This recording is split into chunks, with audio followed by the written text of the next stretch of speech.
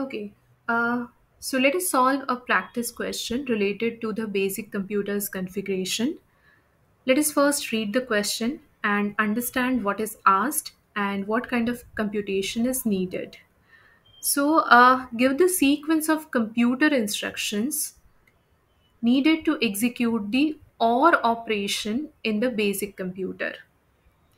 The required operands are initially available in the memory unit, and the result of the operation is to be stored in a memory word. Also, compute the total time needed to execute the given operation. So, two things are required to be given in the answer. One is the sequence of computer instructions, and you have to calculate the total amount of time needed to execute the given logical OR operation. So let us understand how to solve this kind of questions. So here the operation specified is a logical OR operation. Now, if you recall the instruction set of the basic computer, then you will realize that OR operation is directly not available in the basic computer.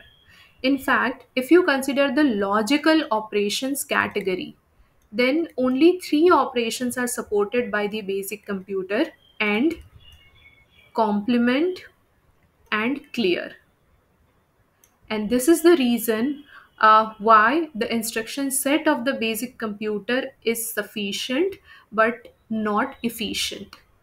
It has enough number of instructions to execute the basic arithmetic or logic operations, but still most of the logical or arithmetic operations cannot be performed directly. For that, you have to use a series of other operations to get the desired output. So here also we have the same problem. OR operation is not directly available. There is no instruction in the instruction set that can directly gives the result of the OR operation. So what we can do here, we can transform this logical OR operation using AND and complement operations in some other form. So clear operation is obviously not useful in this case because clear will simply set all the bits to 0. But if we can represent the OR operation in the form of and complement, you can use these two operations multiple times if needed, then the required output can be generated. So let us see how to do that. So I'm starting with the simple logical expression of the OR operation. So let's say I want to perform this a plus b, and the result of this OR operation is to be stored in C. Now here, as per the constraints given in the question, all the operands, it's obviously a binary operation, so two operands are needed. So both the operands are initially available in the memory unit. So let us assume that A is available at location m of x and B is available at m of y. The result of this OR operation is to be stored again in a memory word. Let us call it m of z. Now, the problem is with this OR logic.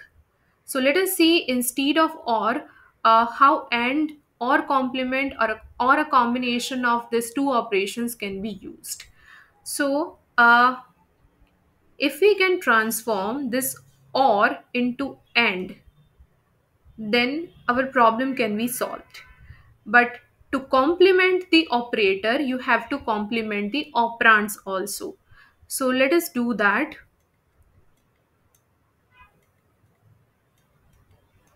So what we have done here, this was our original expression. We simply complemented the entire right hand side. So A is complemented, B is complemented, and the operator plus is also complemented and has become a dot or AND operation now. So complement is available in the basic computer and is also available in the basic computer. So this expression looks fine. But there is only one problem with this expression. This expression is actually C dash. If you want to compute or of A and B as C, then you must get C as the result, not C dash. So what you can do here, you can again take the complement on both the sides. So complement of complement is C, and let us not change anything on the right hand side because now we have only and complement operations, invert operations in RHS, and that is fine because the basic computer supports both the operations. So this is the required logic. Now the question is how to implement this logic, how to execute this logic. So for that you have to use a series of computer instructions which are already available in the basic computer. And you have to also take care of the given constraints. Like the operands are to be fetched from the memory and the final result is also required to be stored in the memory. So what can be done here? If you look at the right hand side of the expression, the first, as this is a parenthesized expression, we have to consider the order of operations. So let us start with this. A dash or B dash can be computed first. Now, if you want to find A dash, what is the instruction of the basic computer that can be used? So we have one instruction, register reference instruction, CMA, using which complement can be calculated. Once complement or invert operation can be done using CMA. So that we can use, but before that we have to fetch the first operand A from this memory location to AC. So to do so, again you have to use a computer instruction that is available in the basic computer. So, what is required to be done here? First, you need to read the first operand from a memory location to the accumulator. The instruction for that is LDA, load accumulator with the content of a memory word. So, here A will be loaded in AC.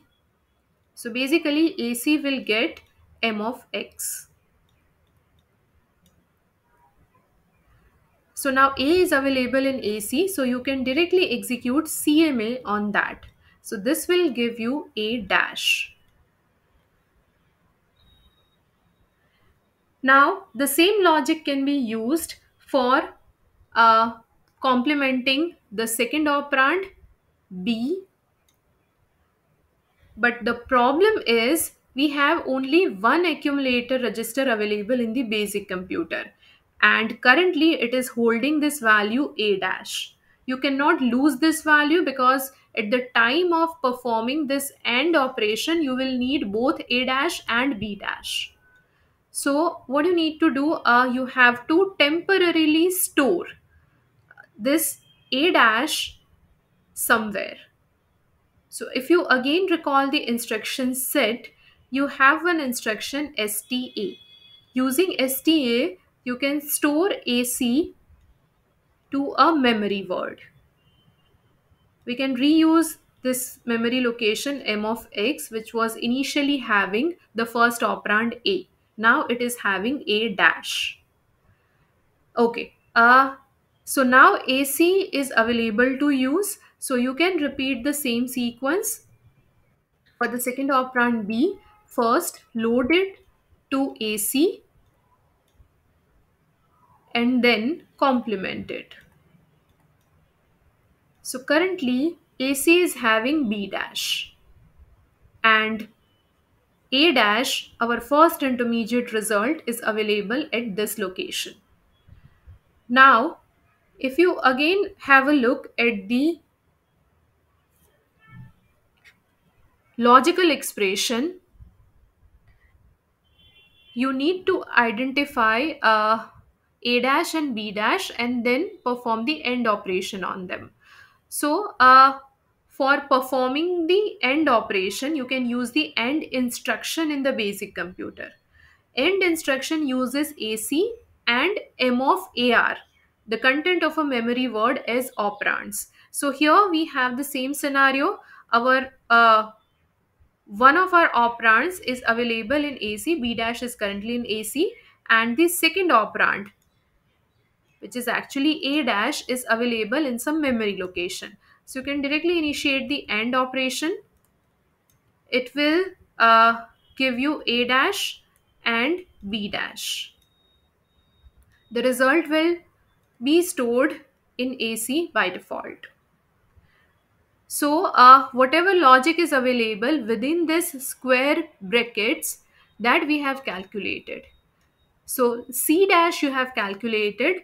To find C, you have to again take complement of the resultant value.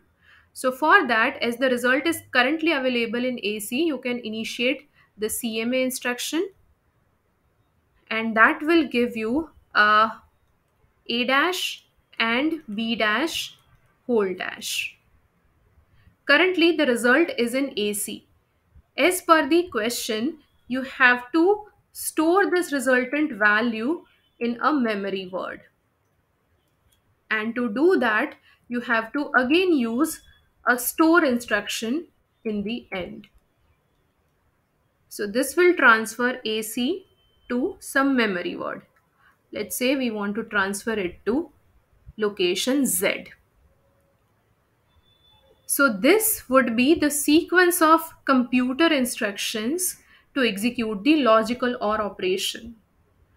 Now, along with this sequence, you have to also give the total time needed to complete this process. So for that, you can simply create one column that shows the number of clock cycles needed for each of these instructions. So you have already studied about different types of computer instructions in the basic computer and their actual execute phase. So LDA is a memory reference instruction. It will take total 6 clock cycles, T0 to T5. CMA is a register reference instruction, so its execution will be complete by T3.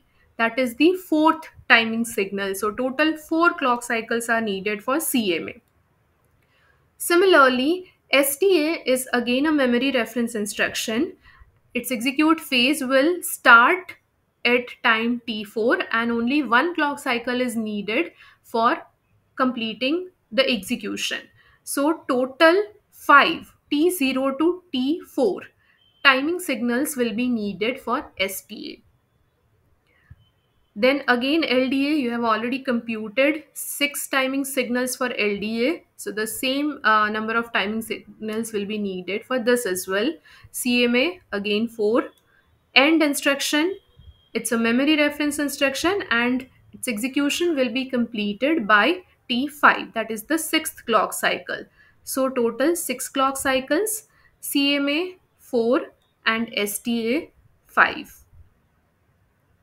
We do not know what will be the addressing mode for the memory reference instructions, but that doesn't matter because anyway we have to count the total number of clock cycles starting from T0 to the last timing signal of the execute phase.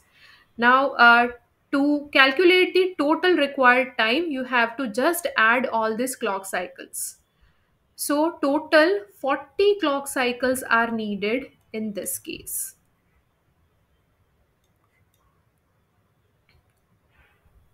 And this example is enough to show that even to execute a simple logical OR operation, we do not have any direct instructions available in the basic computer, and that's why the instruction set is not efficient.